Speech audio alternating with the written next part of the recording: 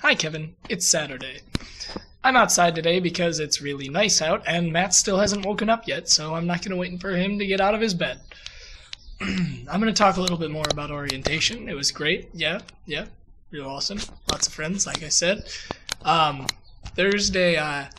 Thursday morning during breakfast, the head of the theater department was talking to us about their fall show, Spring Awakening. And he gave like a very G-rated description of the show, which I don't know how familiar you are with Spring Awakening, but I was sitting there I was laughing very hard. It was great. Thursday night we saw an improv troupe, the Bradley's improv troupe. They were awesome.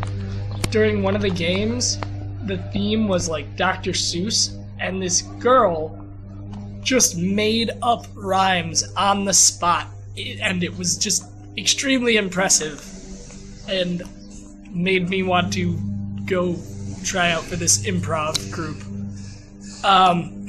Thursday night, me and my roommate and some friends had like a movie night thing, but it kind of just turned into us sitting around and talking. Even when we finally put the movie on, we didn't really watch it, but it was a ton of fun. It was, I think, more fun than if we just sat and watched a movie.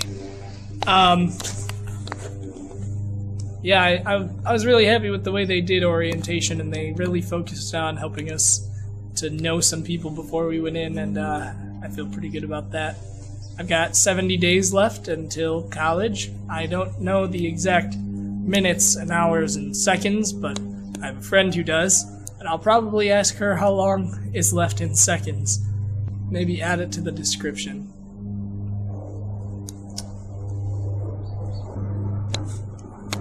Well, thanks for watching. Remember to like, comment, subscribe, message us if you'd like, and I'll see you tomorrow, Kevin. Good day, YouTube. Good day. I can hear someone mowing their lawn in the distance.